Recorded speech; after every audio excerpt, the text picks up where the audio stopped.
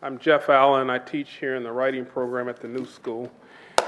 This event is being done under the auspices of the Pan-African Literary Forum, which is an organization I founded a number of years ago with Arthur Flowers and Mohammed Ali, who is one of the readers tonight. The event is also being co-sponsored by Cave Canem, and we've had a very stellar relationship with them here at the New School's writing program. So the idea of the event was to present a number of black male authors of various generations and of various places in the world.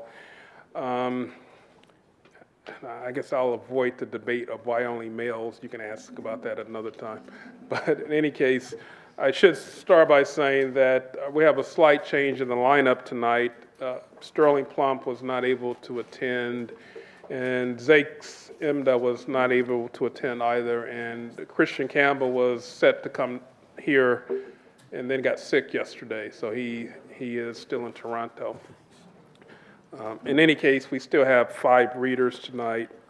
We'll begin with Keorapetse Kgositsile, who is the National Poet Laureate of South Africa,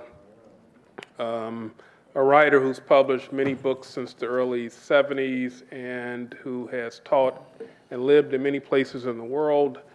And among other things, he is presently on a national tour of the United States, which was organized with the help of the Pan-African Literary Forum.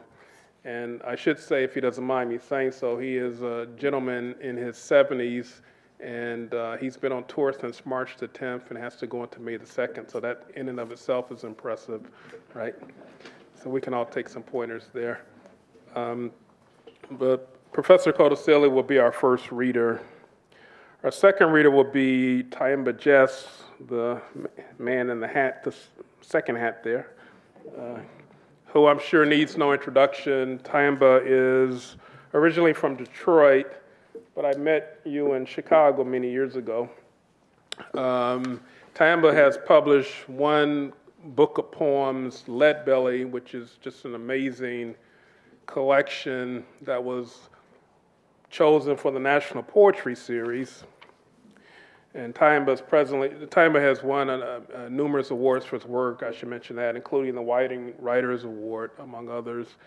And Tyehimba is presently teaching at the University of College of Staten Island at the CUNY. So I think all of us CUNY people want to kind of forget that, right? But it's another story.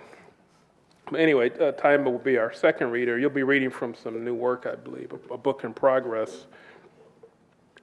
Our third reader will be Mohammed Nassehu Ali, who is there at the end.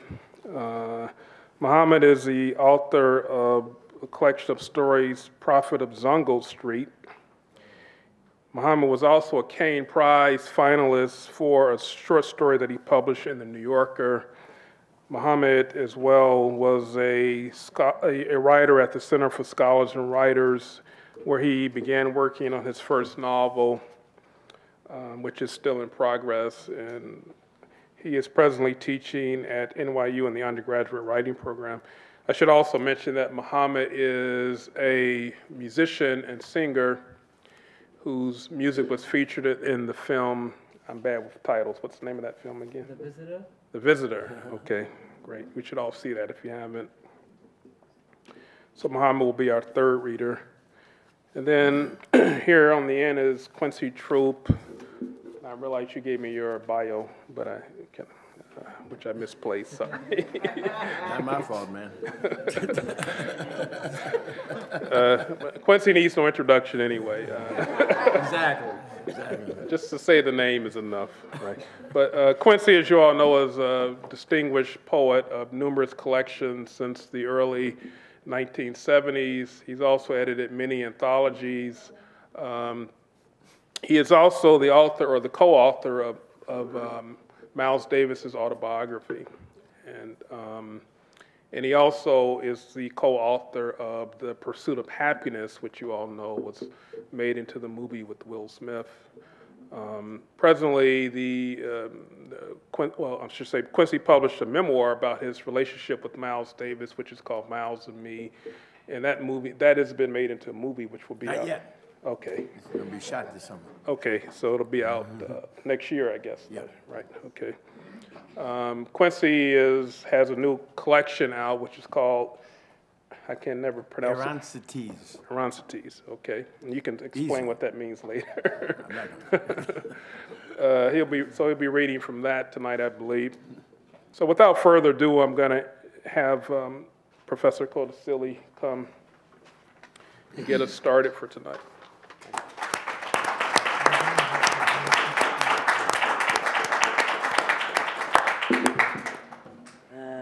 Good evening, everyone.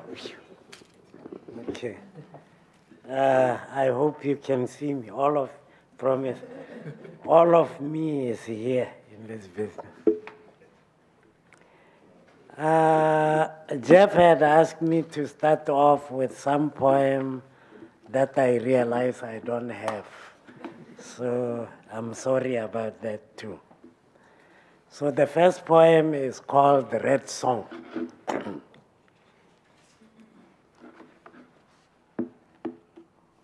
Need I remind anyone again that armed struggle is an act of love? I might break into song like the bluesman or troubadour, and from long distance in no blues club, I might say, baby, baby, baby, there's no point in crying just because I'm not at home.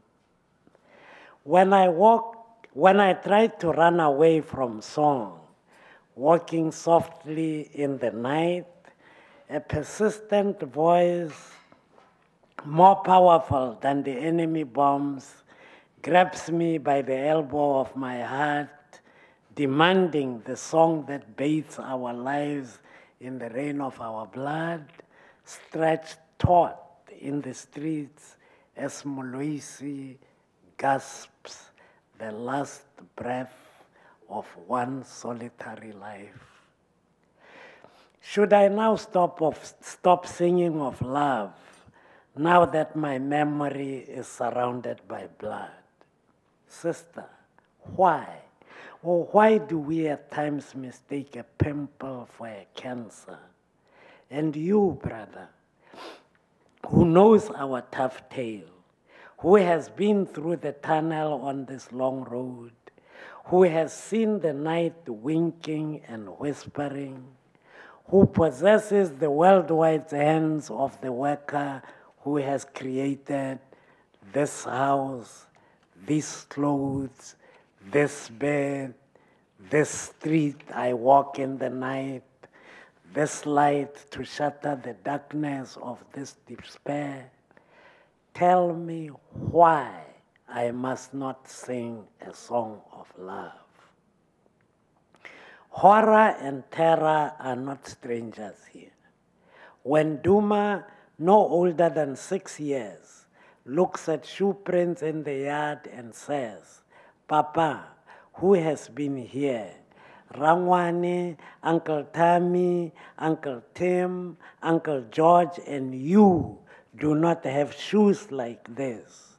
Mama, why did you leave the window open? The child knows and tells something about the life we live. So who are they who say no more love poems? I want to sing a song of love for the woman who blasted the Boers out of that yard across the border and lived long enough to tell it. I want to sing a song of love for that woman who jumped fences pregnant and gave birth to a healthy child. I want to sing a song of love for that old woman who in fearful nights still gave refuge to comrades. I want to sing a song of love for the peasant who shared his meager supper with comrades without returns for services rendered. So now, with my hands clasping guns, grenades, bombs, embracing the warmth of my woman's breast, moving to the rhythm of a mother's love and the sad, sad eye of a father, embraced in the fixed demands of a troubled and expectant people, from the stench of history and the fragrance of desire and purpose, softly I walk into the embrace of this fire that will ignite my song of love, my song of life.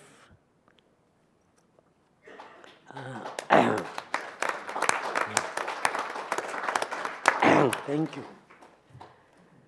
Morning in Tunis for Zweli and Katlego, my son and nephew in that order or their names. Of the paradise and glory of the never ever time of a place none can point at, no matter how many preachers are born, there will be no celebration of life except where memory, collected and collective from then, now, and then, guides us. Now, even though my children have never known peace, I would like the children of the world to see with their ear and sing the sunrise in Tunis. It is heart of watermelon red, mellow like an amber slice of moon as it emerges from high rock and low cloud, suspended near the blueless sky, a specter between nothing and nothing, without a single ray of light, as if simply to say, don't you know the world is remarkable? Excuse me.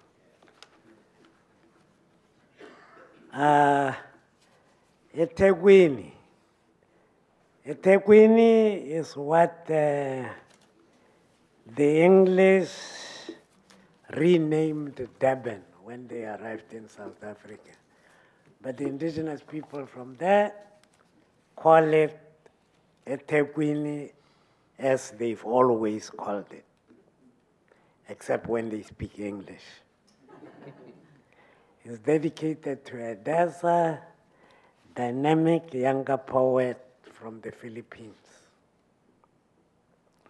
I plunge into language, hoping to emerge with the shout or whisper of the quiet and secret places my sister celebrates, the tender and blue flame of her voice moving us deep into all that we are or could be.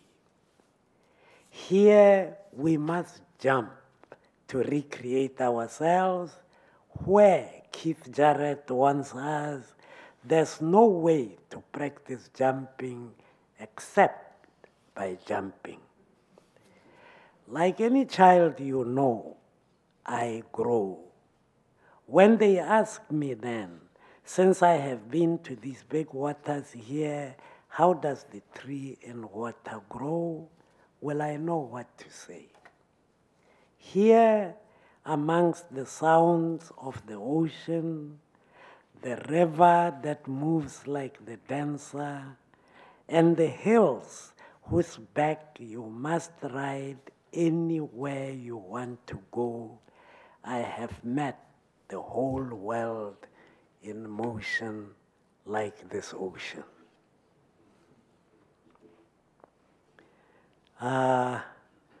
Cassandra Wilson will sing. Let me sense the chaos. I will respond with a song. Why else was I born, says Jimmy of the purple haze, through Kalamu Yasalam. Now look at those eyes. Look at her arms. Follow her little finger.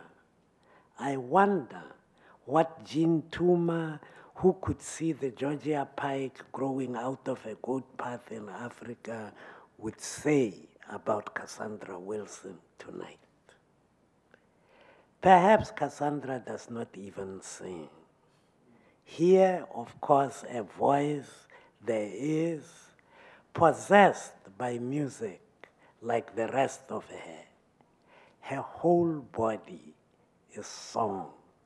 Her whole body has sensed the chaos. I say, look at those eyes. Look at her arms. Follow her little finger and understand perhaps why you were born with ears.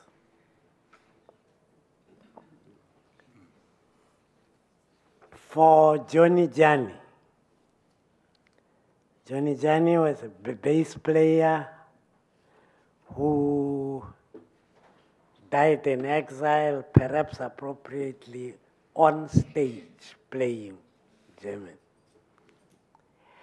When I swim in my music, a hammerton of colors becomes an area of feeling where a rainbow of feathers peoples all space, dancing in my heart. Here, I do not even know what flowers pop out of my eye. I move without even touching air. Johnny, you take us out there where we gasp silently amidst a bombardment of sound in the spell of the witch doctor's son, where I cannot even ponder how a witch and a doctor paradox could be one entity. Your bass, Johnny, pins nothing down. Your bass rides on wave or height or rock or depth of crevice of sound to bathe us in music, and we are moved where we cannot even hear ourselves gasp. Quincy. Excuse me, thank you, thank you.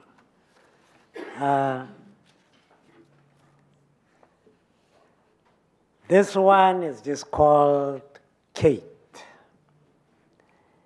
In the course of struggle, there are many who fall, and sometimes their falling does not make sense, because when you think of someone very vibrant, whose life is dynamic, and they are part of the energies of a liberation movement, but they die in something as ridiculous as a car accident, it does not make sense.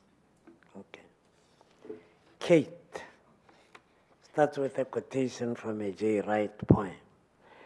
And death is the reason to begin again without letting go. J. Wright. About longing and lament of a night when a limp-hearted moon leaks through this humid air, and you on the dressing table in little sister's room, little sister who, like you, neither knows nor remembers any glamour of youth or exile, and your eye, piercing, follows every move we make like an eternal sentinel. Your death was an end of death, and here we begin again. My sister, forgive us our demand for the improbable, our longing for your presence here right now, though what happened on that treacherous road and day we know. Forgive us, for right now it is not you, but us, shrouded in gloom. My sister, I could not come to see what remained of you. Even if I had dared, I couldn't whiskey my way out of your eye any more than I could jump out of my skin. Even on the 6th day after that treacherous Saturday that whisked you away from us, I could not come to see what remained of you. Your specter patrols my restless moments when I know I should be slitting fascist throats or poeting your determined purpose, but I bounce to impotence like a check foreign to you in your fashioning our future. I could not even whiskey my way out of your eye any more than I could jump out of my skin. Not that it would have made a difference had your hasty death on the Morogoro Road been foretold. That was what you had to do, clearly as a philosophical choice. A meeting, though at most of them there is not much more than platitude or pretension. Clothes for the children, though to this day most remain as naked as their young souls. So now you are gone. You had to take a final road not chosen by you. And finally, I came and I looked and I was chilled to numbness. A mouth full of cotton wool where your weighted smile used to be, body all shrouded and deathly still, no missile from your tongue or eye which always demanded what and why. Later, when I wished for rain to come smother my impotent tears, Baba said, only the pillow knows the tears of a man. Now, like my sister's embrace across the treacherous waters and centuries, I want to put my mouth on paper. The poet in me wants to carve a monument in song, a simple song stronger than any granite wall, a song that says, Kate Malale is the people, but the poem won't come. Thank you. Thank you. The last very short poem I'll read is called Letter from Havana for Baby K. It's dedicated to my wife.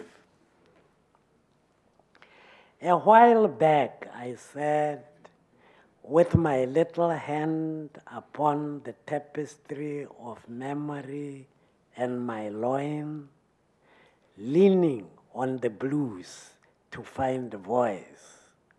If loving you is wrong, I do not want to do right. Now, though I do not possess 1,000 thundering voices like Mazisi Kamtabuli Wekunene, nor Chris Abani's mischievous courage, as I trace the shape of desire and longing, I wish I was a cartographer of dreams. But what I end up with is this stubborn question. Should I love my heart more because every time I miss you, that is where I find you? Thank you. Thank you. Thank you.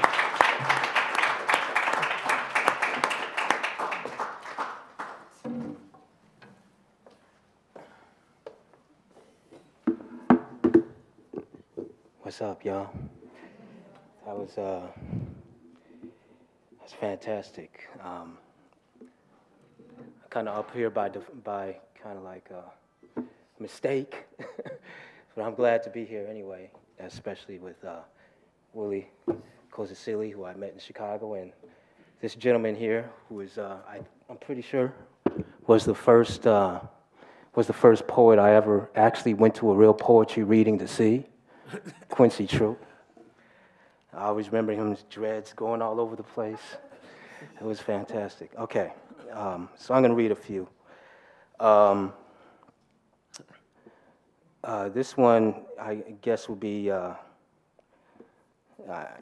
wrote it before the event, but I guess just the other day, the Supreme Court ruled that you can be strip searched for any arrest at all. So I'm going to dedicate this to that, as well as to H.R. 347, which essentially outlaws protest wherever the government wants to outlaw it, and also to the National Defense Authorization Act, which was passed around New Year's Eve, and also to the renewal of the Patriot Act. Habeas corpus. You have the body, ankle and hip, each parted lip and each hair, the body with its sweat-stained heat and its cough. The spleen and tongue of the body is yours, from navel to spine. You have the body. You have the body bundled like a fist, shuttered in darkness, bound, bloodied, under suspicion. You have the body blistered with accusation, hooded, blinded, manacled, maced. You have the body electrified. Born unto the body of the republic, we stand in stress position. You have the body numbered, targeted, locked, firing sequence initiated. Search warrant expired when you have the body expired, exploded. The body preening in the wedding party, in a car speeding through night, in the morning before prayer. Trial held in the head of the soldier flying bodiless remote drone from his body. I am the body in this voice. In my silence, the body rots. The body unwilling to answer when you have the body, and the blood on the body you have. The body, stretched and waterlogged, named and unnamed, foreign and domestic, accusation in the eye of the body plucked out. You have the body, shipped into concrete and photographed, stripped. You have the skull and the penis and the heart of the body. Each vulva and opening, the digital record of the body as it writhes. You have the body definitively, indefinitely, the body huddled in the shape of our body. The body you have is the body you have. You have the body.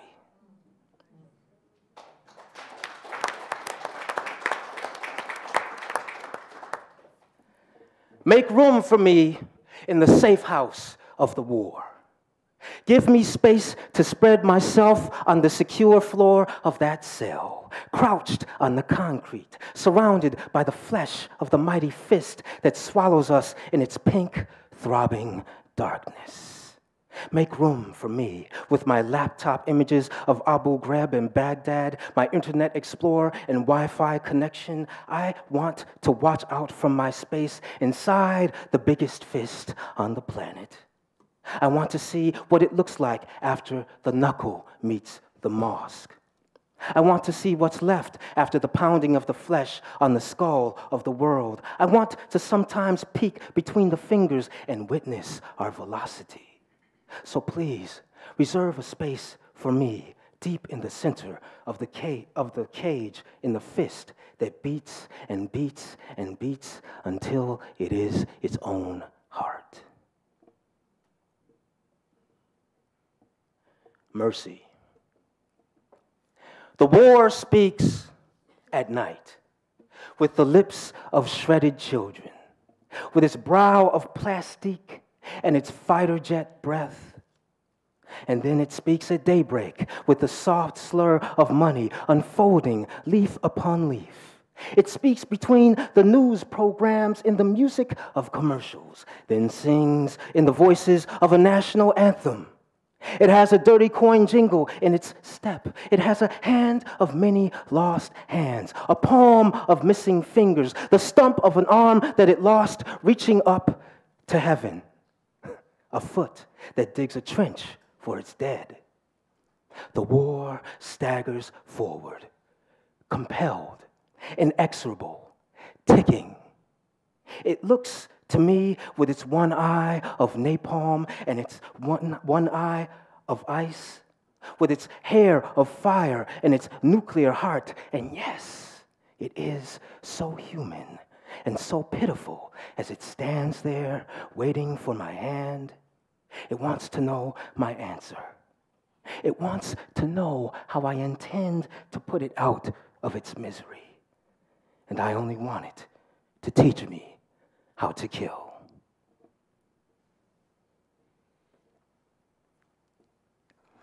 So I'm going to read something a little different. I was reading up on Scott Joplin, who died here in New York. He died in a New York State mental hospital of syphilis. And the last stages of syphilis, starts to affect your brain. It starts to affect your motor capabilities, etc. But I'm trying to imagine what might have happened. So this is a mock interview with somebody that I guess you'll find out who it is. Della Marie Jenkins, September 19th, 1924. What is your name? My name is Della Marie Jenkins. How did you come to know Mr. Joplin? Well, sir, I was a nurse at the New York State Mental Hospital. He was a patient, syphilis. Slow way to go.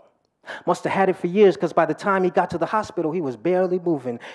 Funny thing is, I didn't even know who he was till about 2 weeks after he came there.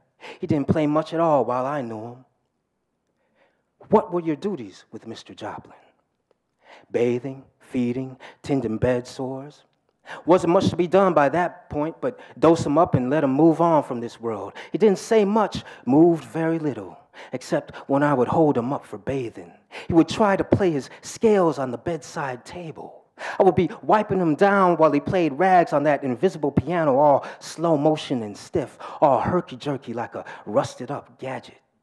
So far gone into his dreams, he didn't know much of whoever came to visit, but knew how to find middle C, knew how to grow something in his head nobody else could hear. Of course, that might have been the sickness talking, but there he was, with music stuck all up in his hands, him trying to work it all out before he left. How did he play? Like I said, he didn't play much, except when he was all feeble finger twitching in the air, or on the table, or on the wall, or on his stretched out legs. But one last time, he played the real piano in the great room. I think it had been months since he touched a key. Really wasn't supposed to have him down there, as he was terminal care and all, but did it matter? That's what I thought anyway. Man about to pass on over, he might as well have one last play. Wheeled him down there a few days before he passed, let him sit in a wheelchair stacked up on pillows. Didn't do nothing for such a long time, nothing but stare at the keys, his eyes all empty, like broken pails. But then he moved, a little. It was like watching raw sap coming out a tree. He was moving so slow, and when he hit that first note, it barely made a sound. By the end, he wasn't nothing but a tremble. What did he play? Well, sir, I must confess that I don't know all of those songs. Most I know is how he played, what it was sounding like.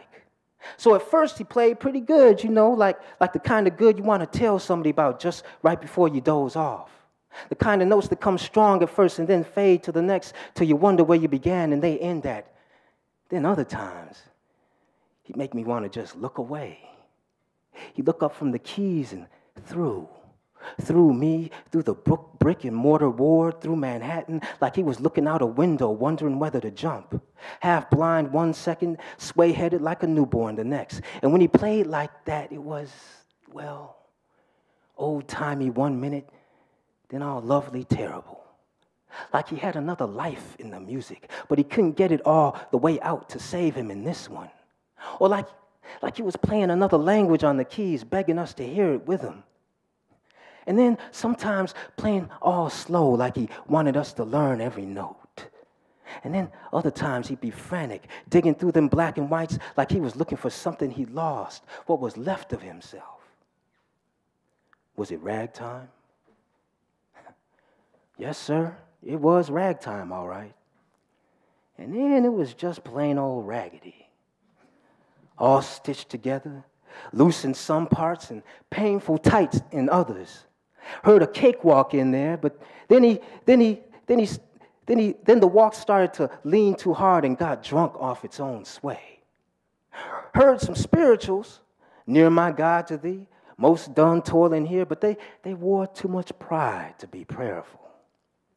Heard a hint of that new blue music, but he let the keys sing too free to be truly sorrowed. It was a true mix-up, sir. Don't know rightly how to feel after he stopped. Wasn't no way to know whether a man should just take his hat off his head or throw it up in the air. Whether a woman should put her hands together over and over or just hold them up to her mouth with a silent prayer. So we all just sat there and watched, silent. The sick, the dying, the nurses. We watched them crawl all over that keyboard like a beggar in the gutter and a king on the sauce. Watched him leave half his life spread across the keys till he left himself half dead. How long did he play? What's time got to do with it? Long enough, sir. Long enough.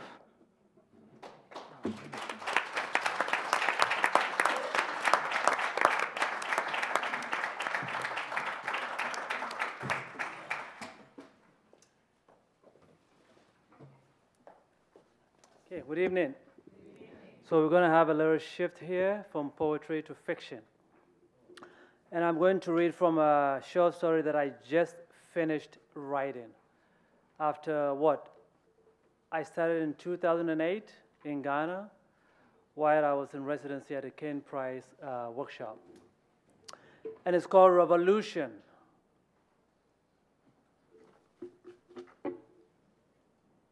Early one morning during the waning days of the Harmattan in February of 1976, we awoke to the blaring sound of martial music on our radios. To many of us on Zongo Street, the music was all too familiar. It was the music the soldiers played when they made a coup.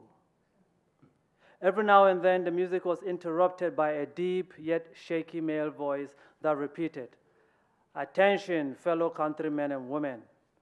There was a military coup this morning, and the New Ghana Proletariat Revolutionary Council, NGPRC, has assumed full control of the castle and the National Broadcasting Network. We advise everybody to remain calm and to stay tuned for a speech by the leader of the revolution at 10 o'clock. Very few people on Zongo Street had radios of their own, so by the time the clock said 9:30, we had gathered at Gado's Barber Shop and Malam Sile's Tea Shop, the two places we knew for sure that a radio would be on. The barber shop was the hangout for the street's book-long types, folks like Mr. Rafiq and Dr. Aziz. They and their two known paddies spent half the day reading Daily Graphic and listening to GBC, BBC, and the Voice of America, and then spent the other half arguing about the news. Pompous as ever, Dr. Aziz and his fellows never missed the opportunity to curse out our Zongolese lot. They even coined an adage for us: Zongo and the letter Z, backward ever, forward never. Yet, on a day like this, we set aside our disdain for the disdaining group at Gado Barbers and deferred to Mr. Rafiq and Dr. Aziz, our one-eyed kings and the only individuals who could explain to us what the radio was saying about the new coup. Across the street from the barber shop was Malam Sile's tea shop, where the mood was, as usual, boisterous. The children, enjoying an automatic holiday from the Catholic school and the madrasa, milled about the shop's entrance. They seemed excited in the way kids are when things, good or bad, happen to people. However, the spinsters and young men who mostly patronized Sile's tea shop had a worrisome look on their faces as they sipped their hard beverages, a change from the easygoing manner they usually carried about themselves. The dwarfish tea seller himself, known to readily engage in idle chatter, was noticeably silent, his mind obviously on the coup. At the barber shop, Mr. Rafiq seemed to have already figured out what the coup was all about. What is taking place is not an ordinary coup, my friends. This is a revolution, he said to his fellow two known friends. The Soviet people themselves staged this coup, and they handpicked the new leader, he added. But Dr. Aziz did not even allow the air to blow over Mr. Rafiq's statement before he countered with his own take. That can never be true, exclaimed the doctor. The white people of England, and not the Russians, are the ones in charge of this mutiny. I have no doubt that the British people have returned to colonize us all over again, and I hear. He placed his right hand on his chest, fully supported. The non-regulars and regulars alike, mindful that Gado would not tolerate any mindless debate that morning, allowed Dr. Aziz's comments to go unchallenged. Now, Gado Abba himself was a serious man, tall, lanky, with a slight hunchback and a curved mustache that stretched from one cheek to the other.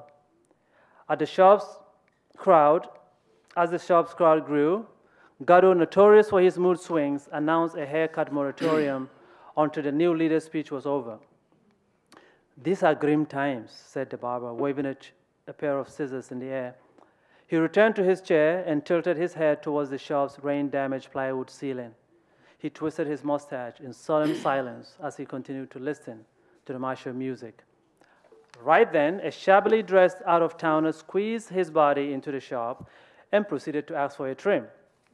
Are you so stupid as to not realize the gravity of this day? Gado pounced on the man. With scissors dangling in his left hand, he chased out the villager, screaming, "Idiot!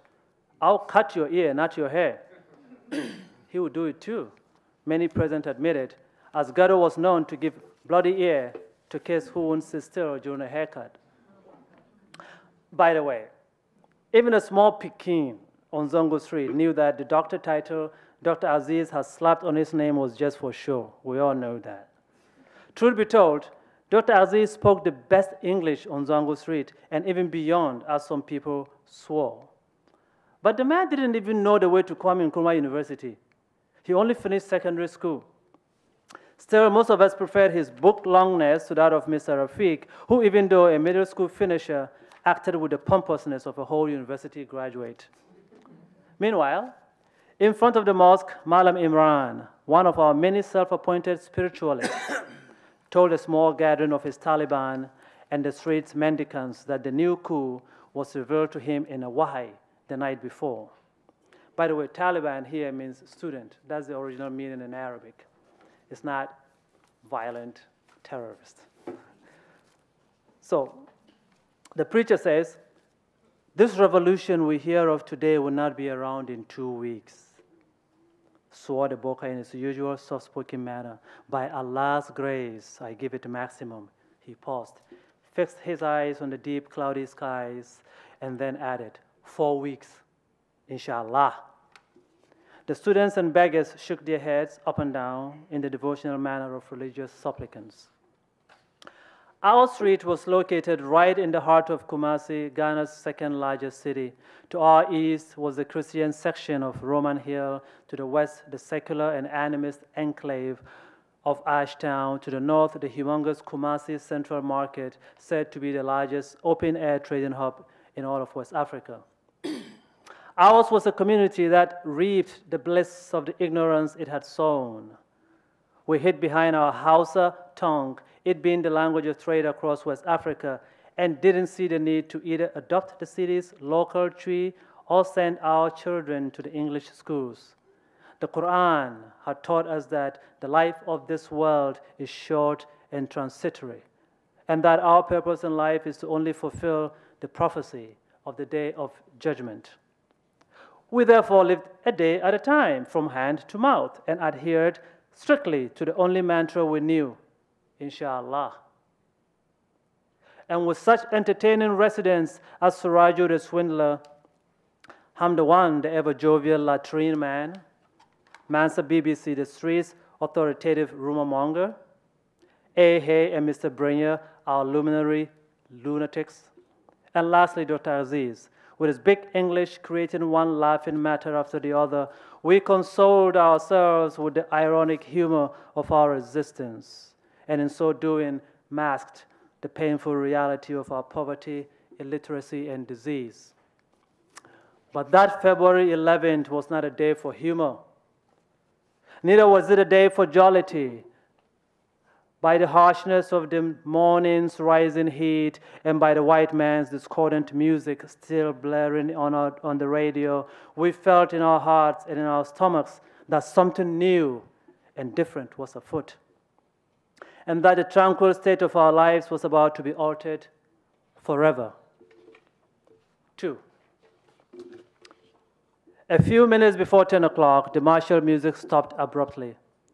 For the next 3 minutes or so, all we heard was a scratchy noise and also what sounded like the voices of people arguing in the background. Everything and everybody, including the lizards that roamed the street's crevices, bobbing their heads wantonly, froze in their tracks. After an eerie silence that lasted about 2 minutes, the voice of our new leader finally came on. Good morning, fellow comrades, countrymen and women. His voice, deep and hoarse, rocked the tiny speakers of our radio sets. I am speaking on behalf of the New Ghana Proletariat Revolutionary Council, continued the new leader. Because of how coups, often these soldiers stage coups, the voices of the men who announced them had long lost their shock effect on us. But something caught our attention in this one speech.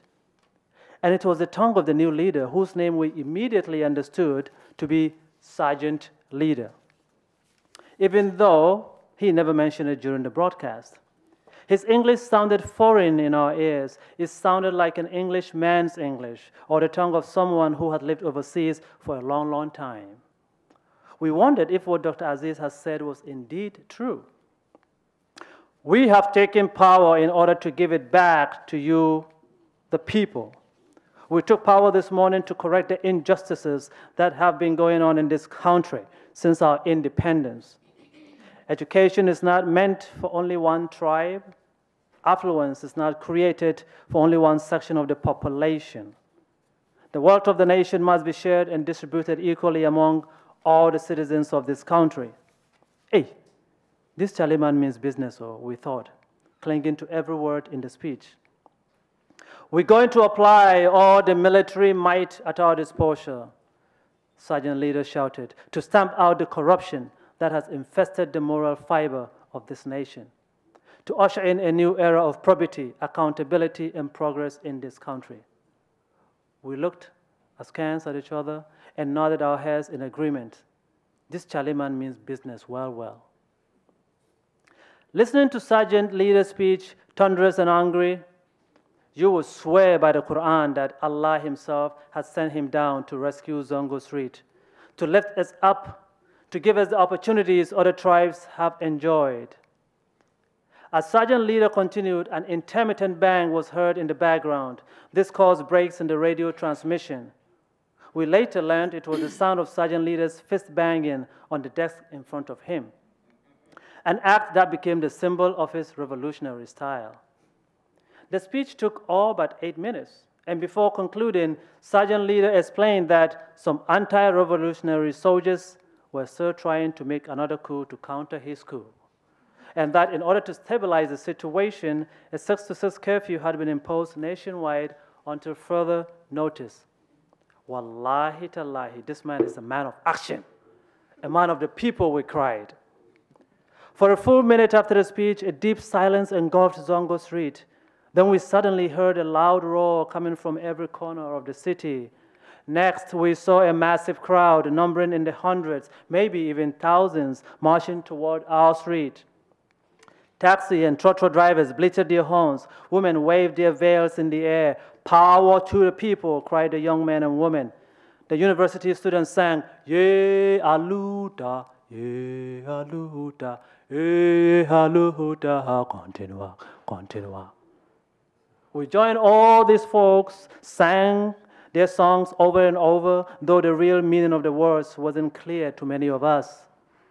And just as other communities did, we too joined the throng when they reached our street. We marched to Justice Park, where it looked as if a huge rally was about to begin. We realized much later that the march was not organized by anybody in particular, and that it had arisen from the spontaneous giddiness that had followed Sergeant Leader's speech. All day we hung about the dusty and treeless park and waited for the speech of nobody in particular. By late afternoon, the scene resembled a carnival. The city's food hawkers and water and fruit and juice vendors, always on the lookout for large gatherings, had their cars and trays planted all over the park's perimeter. Tricksters, magicians, aphrodisiac peddlers, quack gonorrhea doctors, and box cinema operators all got wind of the march. And within a blink of an eye, they too had put up shops with their rickety umbrellas. In our heightened, intoxicated state of celebration, we forgot the passage of time. The racy beat of the songs of struggle and revolution confused the cautious drumbeat of old that had always guided our actions. And we lost track of the rhythm of our biological clocks. By the time we realized it was 9 minutes before 6 o'clock, someone from our street shouted, "Kefir. It was time to vamoose. It was curfew time. The moment we started running, others in the crowd quickly sensed their folly too and joined us in flight. An instant stampede ensued. People ran helter-skelter, stepping over one another and screaming in their various languages and dialects. The scene resembled the way the fall of Babel Tower was described in the Bible. Luckily for us Zongolese, our street was only 5 minutes from the park, and we made it into the safety of our houses just before the siren. But the story was not the same for the people of Ashtown, AEB, Asafo, and Bantama, where the majority of the marchers came from. At the first cry of the siren, hundreds of gun-carrying soldiers emerged from nowhere, as if they had lain in wait the whole time to attack the crowd at the strike of 6.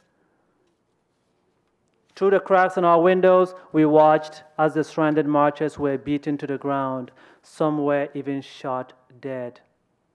Many of them dashed into compounds in which they knew nobody to seek refuge. We hid them in our houses and gave them mats to spread in our courtyards where they slept. Deep into the night, we heard sounds of gunshots and mortar shells from the 5 corners of the city. By daylight, we heard that over 50 people were dead. At least that was the figure Mansa BBC gave us.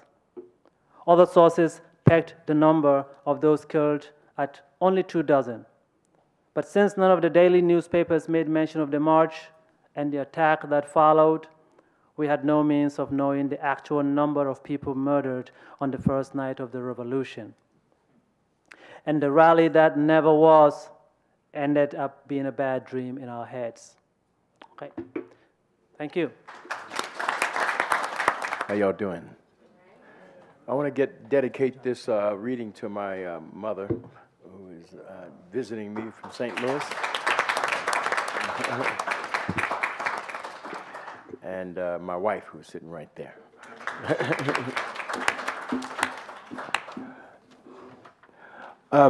This is an odd poem. I'm just going to read this poem because I was writing this poem and I lost the first part a long time ago, and I found it later. So I'm going to read it. It's called Las Cruces, New Mexico Revisited. And it's about going out to Las Cruces and being with the Native American Indians, the native people, because we have native blood and African blood running through my family. You know, I can't speak for everybody else. So this poem is called Las Cruces, New Mexico Revisited, and the first part is the part I found that was lost, and I'll read the rest of it.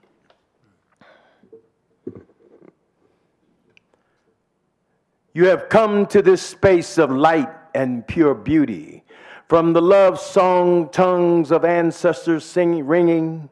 You have risen from an earth soaked in human blood, animal blood, bird blood, fish blood, slicking polluted water, singing the gospel. You have bloomed like a desert flower under the cross of crucifixion, your pain deep as poetry, river deep pure as love flowing back to Jordan.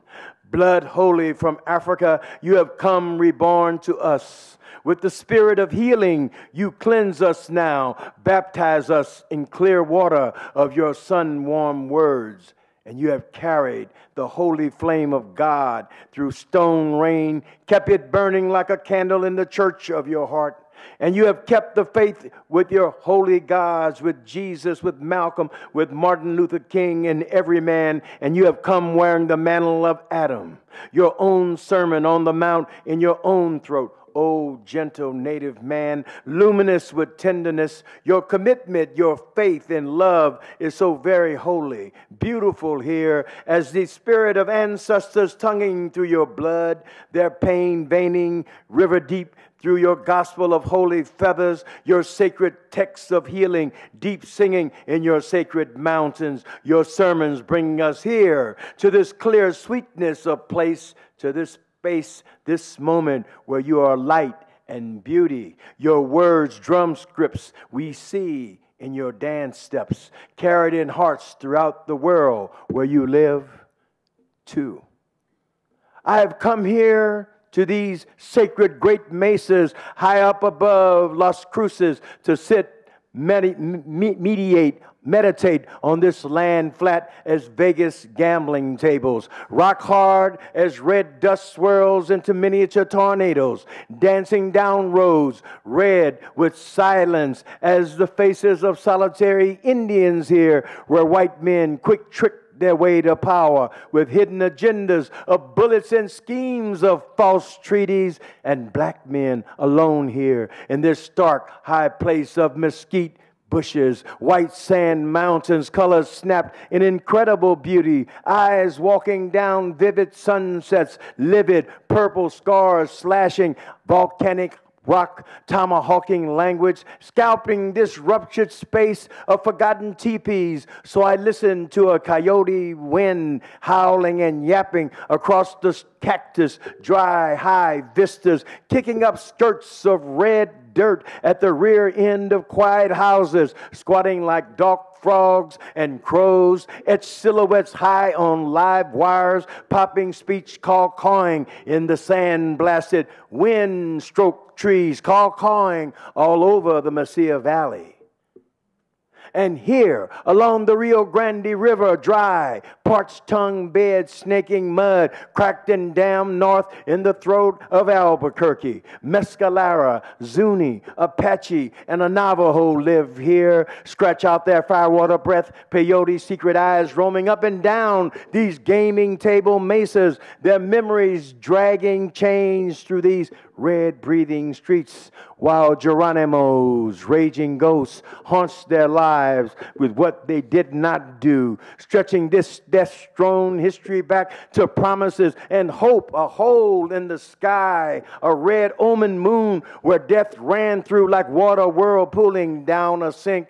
And this shaman moon, a red target of light at the end of a tunnel of blackness where a train speeds through now, towing breakneck flights of light where daybreak sits wrapped like a blanket around a quiet ancient Navajo wrapped in American colors, who sits meditating these scorched white sands, flat distant high mesas shaped like royal Basutu hats, chili peppers, curls, churls, pecan groves, road runners, chaparral birds, salt cedars sprouting parasitic along bone white ditches bordering riverbeds, thirsting for water, meditates these wide, flat black lava rocks holding strange imprints of fossilized speech that died before it knew what hit it, as did those silent red clay-faced ancestors of this solitary Navajo sitting here, wrapped in breaking colors, bursting sunlight, meditating the lay of this enchanting blues land, changing its face every mile or so. And in their faces, Indians carry the sadness of ancestors who wish they had listened to those long gone flaming words, battle cries, Geronimo, whose screaming ghost prowls these bloody, muddy streets baked dry now by the flaming eye, torching the sky. Wish they had listened instead of chaining his message in these coyote howling winds, kicking up skirts of dirt, whose language yaps like toothless old men and women squatting at the rear end of quiet houses, whose lights dance slack at midnight, grow black and silent as death's worn out breath.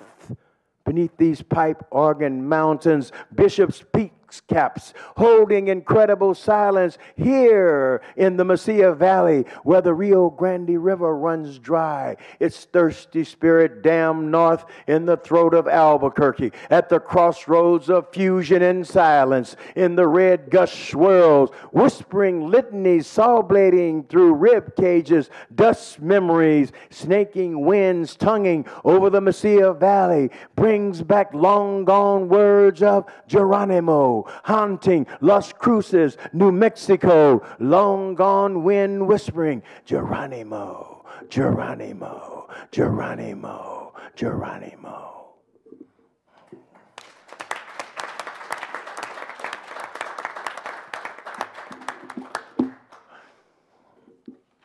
I'm going to read three more, and then sit down. These are all from my new book. And let's see.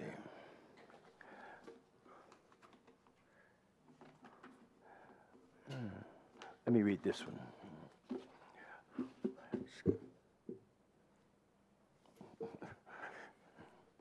A Poem of Return, circa 2008. 1. There is something sounding like the ringing of bells when you arrive. It's music clear in your heart.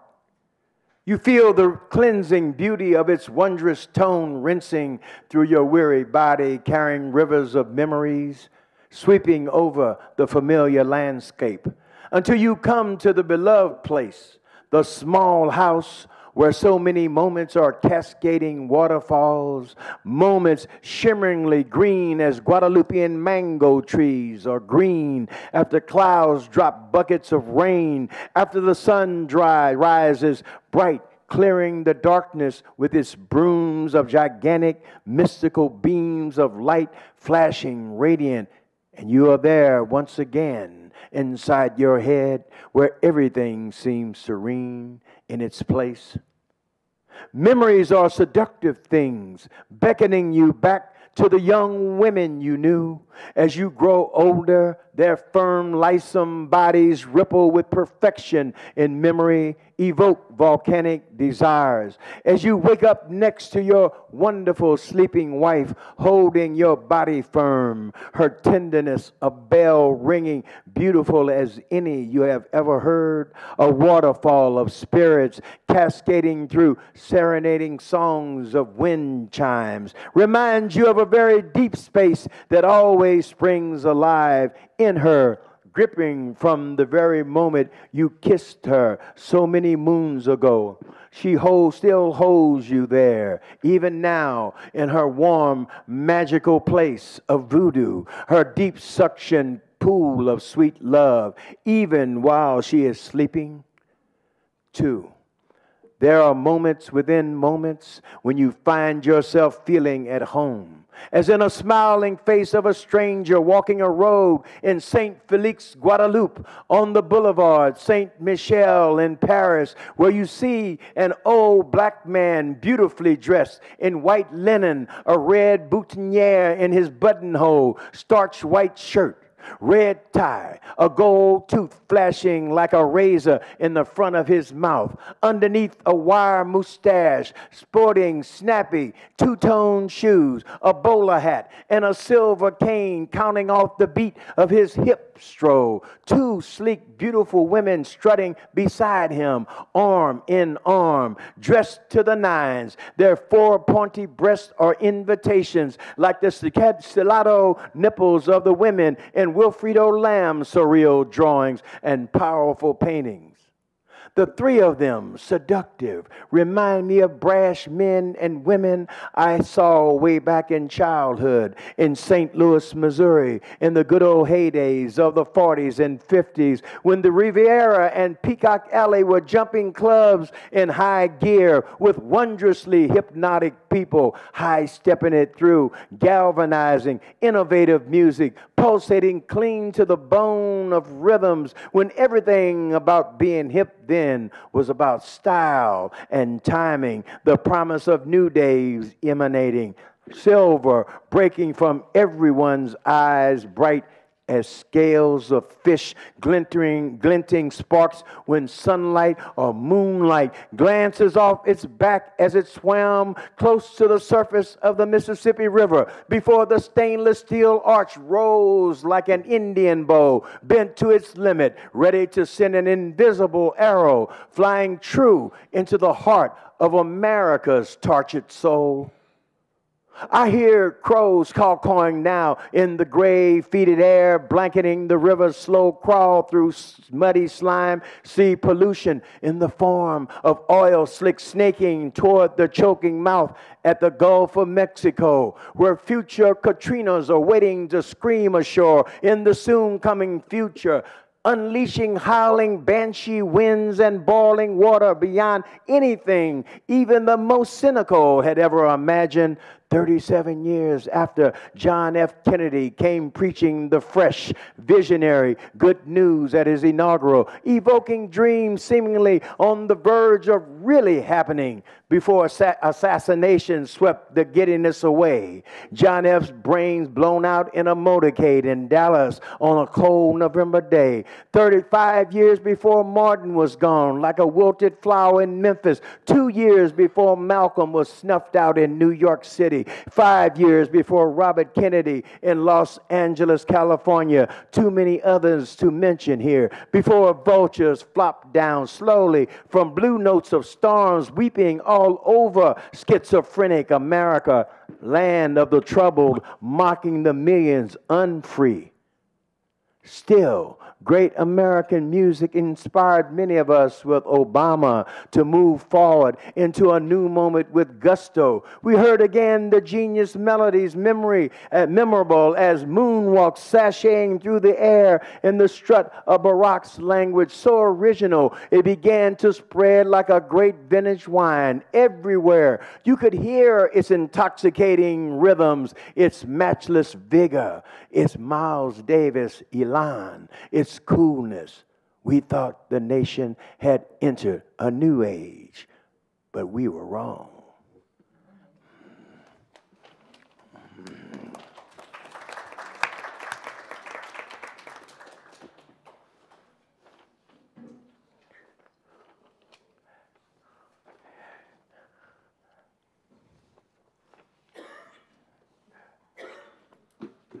I was telling some people the other day that a lot of young people are experiencing now through Trayvon Martin their Emmett Till moment in this country. It's true. It's true, because I remember when Emmett Till was killed, and I was a young guy in St. Louis, and we were outraged, you know? We were just outraged, and we didn't think that was going to happen, like that again. And I've known a lot, because I taught on the university level for 34 years, and a lot of people say, oh, it's going to be better, it's going to be better. And it never has gotten better, really. But we just fooled ourselves into thinking it was, or is, or trying to get better. A vision. The star speeding across a midnight sky is a voice in the shape of a glittering comet. A bird burning as if it were pulsating with a need of sex. As are these words carrying a primal scream, hot and dripping with longing. the star speeding across a midnight sky is a voice in the shape of a glittering bird burning as if it were a comet, pulsating with the need to explode.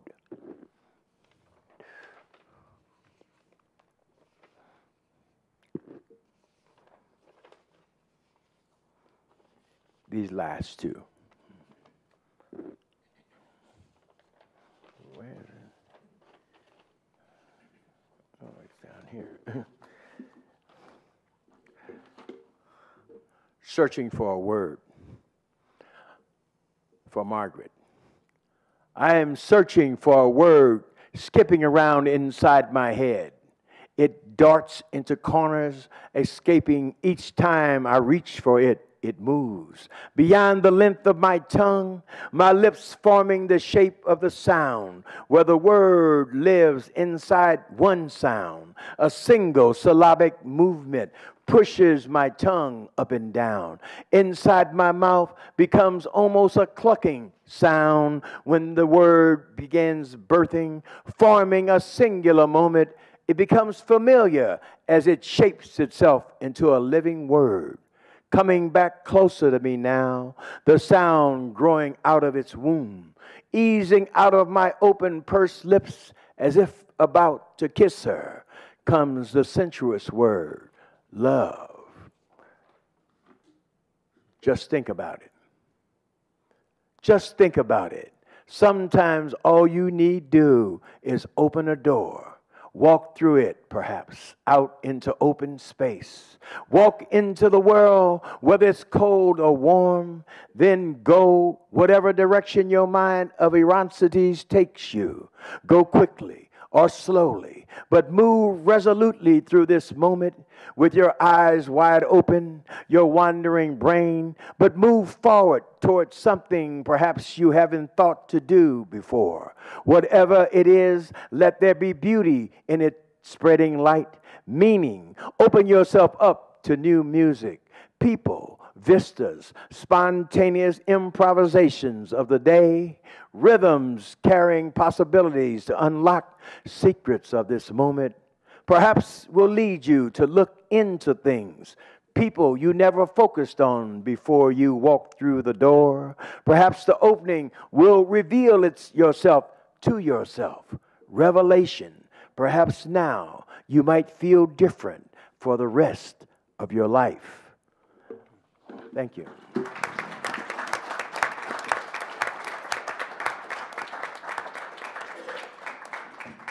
Just to thank all of the writers.